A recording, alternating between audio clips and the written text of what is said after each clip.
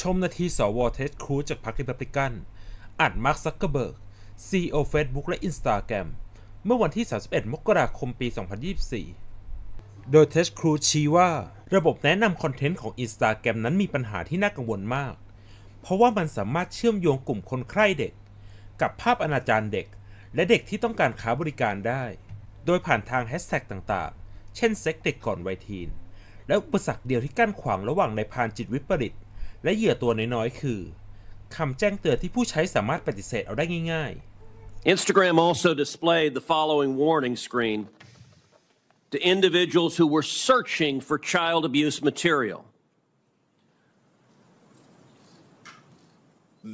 These results may contain images of child sexual abuse. And then you gave users two choices. Get resources or see results anyway. Mr. Zuckerberg, what the hell were you thinking? All right, Senator. The basic science behind that is that when people are searching for something that is problematic, it's often helpful to, rather than just blocking it, to help direct them towards something that could be helpful for getting them to get help. In what I understand, get resources. In what sane universe is there a link for see results anyway? Well, because we might be wrong. We try to trigger this warning, or we tried to,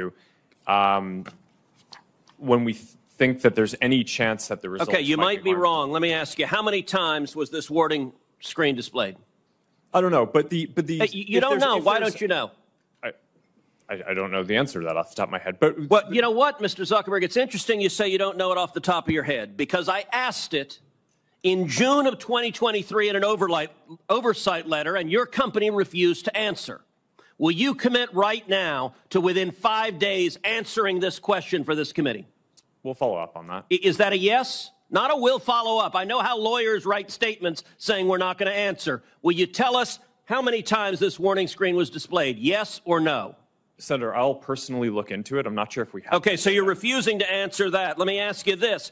How many times did an Instagram user who got this warning that you're seeing images of child sexual abuse, how many times did that user click on see results anyway? I want to see that.